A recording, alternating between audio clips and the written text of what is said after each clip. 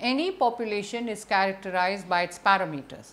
If the form of the distribution is known, then the type of parameter is known. A population distribution may be uniform or binomial or Poisson or exponential or normal or any other form. Different populations of the same type will differ in the value of the parameter.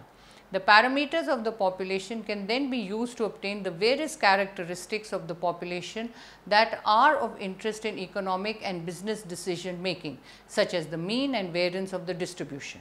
Whatever may be the form of population, as long as the items belonging to the population differ in the value of the variable interest, for example, daily sales of a firm, summary measures like mean and variance of the population values are valuable inputs in the decision making process. There can be many different ways of estimating a parameter of population. Also, estimators have various desirable properties of varying degrees. Therefore, it is desirable to have some general methods that provide estimators with reasonable desirable properties. Here we discuss two such methods, the methods of moment, which is one of the oldest methods, and the method of maximum likelihood. Maximum likelihood estimators are generally preferable to moment estimators, since they yield estimators with certain efficiency properties. However, they generally require significantly large computation than those required by the method of moments. An estimator is a function of sample observation that can be used to reach an estimate of an unknown population parameter value. A good estimator should give as precise an estimate as possible to be useful. If an estimator satisfies desirable properties of unbiasedness and efficiency, it is considered to be the best estimator. If an unbiased estimator is not available, then a consistent estimator may be used. Sample mean is an MVUE of a population mean. Unbiased estimator of population variance is obtained by dividing the sum of squares of deviations of sample observations from the sample means by 1 less than the total number of sample observation. The sample proportion is an unbiased estimator of population proportion. Precision of an estimator is indicated by the standard deviation of the sampling distribution of the estimator. After studying this module, you shall be able to know about the methods of moments, know about the maximum likelihood method.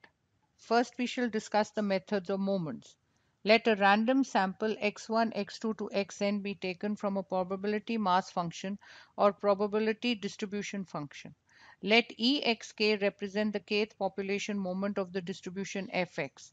We represent the kth sample moment by m dash k, and m dash k is equal to 1 by n summation I from 1 to n xik. Thus, computing by the above method, we get the first population moment as Ex is equal to mu, and the first sample moment is equal to sigma xi by x equal to x bar. Similarly, the second population and sample moments are Ex2 and sigma xi2 by n respectively. The method of moments involves equating the population moments to their corresponding sample moments. Thus, we get as many equations as are required from which we solve for the unknown parameters of the population.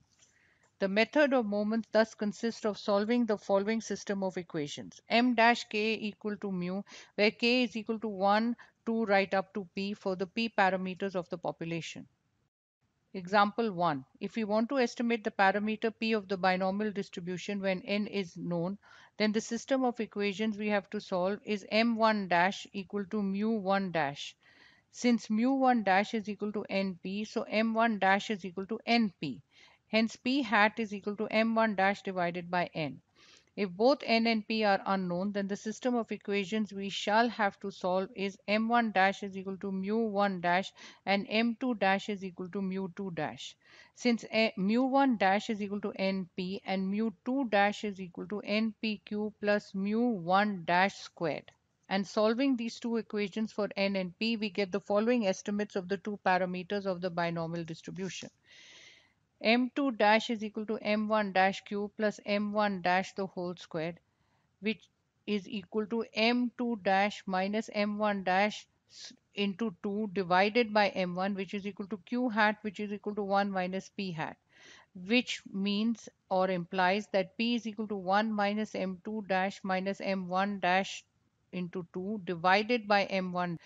m1 dash is equal to np, which implies that n hat is equal to m1 dash divided by p hat, which is equal to m1 dash over 1 minus m2 dash minus m1 dash into 2 divided by m1, which is equal to m1 dash into 2 divided by m1 dash minus m2 dash minus m1 dash into 2. Example 2. Given a random sample size 2 from a uniform population with beta equal to 1, use the method of moments to obtain a formula for estimating the parameter alpha. Solution. We solve the equation m1 dash is equal to mu1 dash, where m1 dash is equal to x bar and mu1 dash is equal to alpha plus beta divided by 2, which is equal to alpha plus 1 divided by 2. Thus, x bar is equal to alpha plus 1 divided by 2, and we write the estimate of alpha as alpha hat is equal to 2x bar minus 1.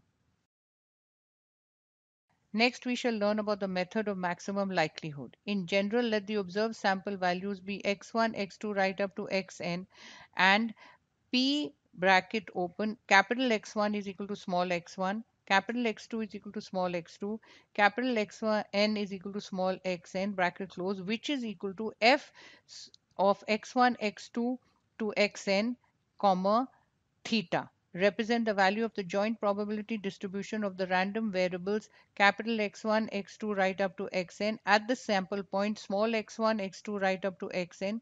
Since the sample values have been observed and are therefore fixed numbers, we regard f of x1, x2, xn, comma theta to be a function of the parameter theta. This function of theta is referred to as the likelihood function and is represented by L theta. Similarly, when the random sample comes from a continuous population of f x1, x2, xn, comma theta is the value of the joint probability density at the sample points x1, x2 to xn. The method of maximum likelihood consists of maximizing the likelihood function with respect to theta, and we refer to the value of theta, which maximizes the likelihood function, as the maximum likelihood estimate of theta. To maximize L theta, which is equal to function of x1, x2, xn, comma theta, we take derivative of L theta with respect to theta and set it equal to 0. The method is capable of generalization. In case there are several parameters, we take the partial derivatives with respect to each parameter, set them equal to 0, and solve the resulting equation simultaneously. Moreover, a large sample drawn from a well-specified population distribution will generate maximum likelihood estimate of the parameter theta having the property of MVUE. That is, it will be approximately unbiased and approximately have least variance. Example 3. Given X successes in N trials, find the maximum likelihood estimator of the parameter theta of the binomial distribution. Solution. To find the value of theta which maximizes, L theta is equal to B bracket open x comma n comma theta, which is equal to nx theta x into 1 minus theta into n minus x. It will be convenient to make use of the fact that the value of theta which maximizes L theta will also maximize L theta, which is equal to log nx plus x log theta plus n minus x into log 1 minus theta. Thus, we get d log L theta d theta, which is equal to x theta minus n minus x 1 minus theta. And equating this derivative to 0 and solving for theta, we find that the likelihood function has a maximum at theta is equal to xn. Hence, the maximum likelihood estimator of the parameter theta of the binomial distribution is theta is equal to xn. Example 4. Suppose that n observations x1, x2 right up to xn are made from a normally distributed population. Find A, the maximum likelihood estimate of the mean if variance is known but mean is unknown. B, the maximum likelihood estimate of the variance if mean is known but variance is unknown. Solution. A.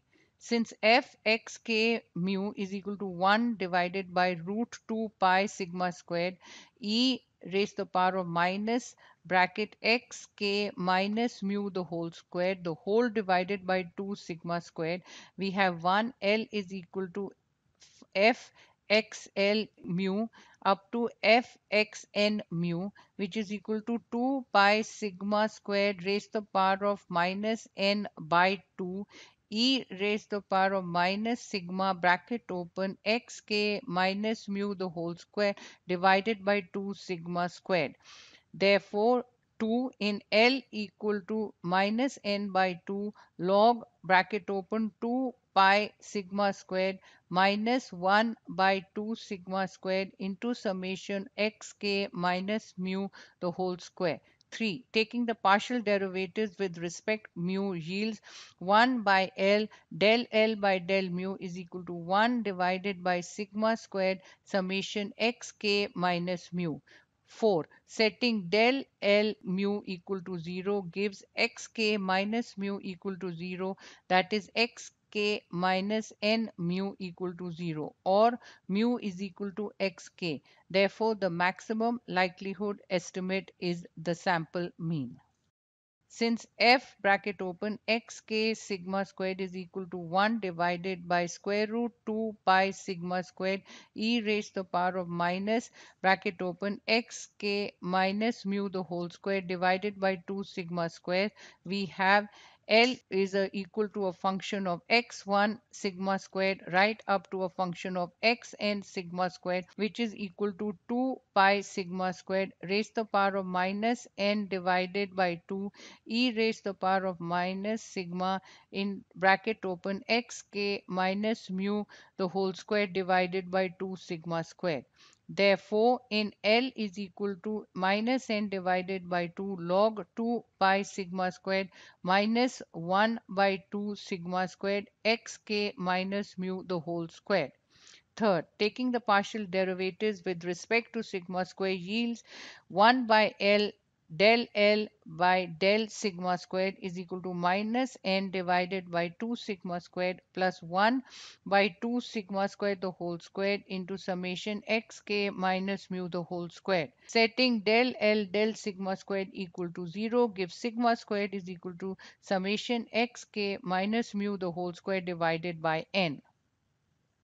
Example 5. Prove that the maximum likelihood estimate of the parameter alpha of a population having density function 2 alpha squared into minus x, comma, where x is greater than 0 and alpha is greater than x for a sample of unit size is 2x, x being the sample value. Show also that the estimate is biased. Solution. Sample of unit size equal to 1. Likelihood function L alpha is equal to 2 divided by alpha squared into alpha minus x is equal to fx alpha. log L alpha is equal to log 2 minus log alpha squared plus log alpha minus x, which is equal to log 2 minus 2 log alpha plus log alpha minus x. D by d alpha into alpha, which is equal to minus 2 by alpha plus 1 divided by alpha minus x. D squared by d alpha squared into L alpha is equal to 2 by alpha squared minus 1 by alpha minus x squared. For maxima or minima, d by d alpha should be equal to 0. Therefore, minus 2 by alpha plus 1 by alpha minus x is equal to 0, implying 2 by alpha is equal to 1 divided by alpha minus x, implying 2 alpha minus 2x is equal to alpha, which is moving towards alpha equal to 2x.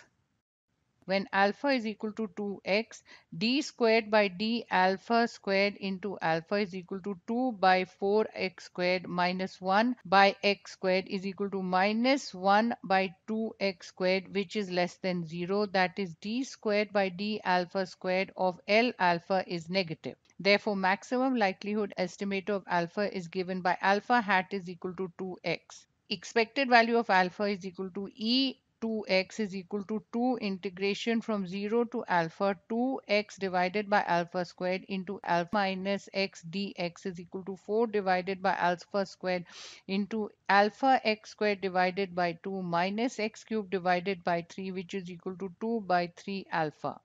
Since e of alpha hat is not equal to alpha and alpha hat is equal to 2x is not an unbiased estimate of alpha. Let us now summarize what we have learnt in this module. Point estimation refers to the process of estimating a parameter from a probability distribution based on observed data from the distribution. We have discussed two general methods to derive a point estimate for an unknown parameter. First is the method of moments and the second is method of maximum likelihood. The method of moments involves equating the population moments to their corresponding sample moments, and the method of maximum likelihood involves estimating those values of the unknown population parameter for which the probability of obtaining the observed random sample is maximum.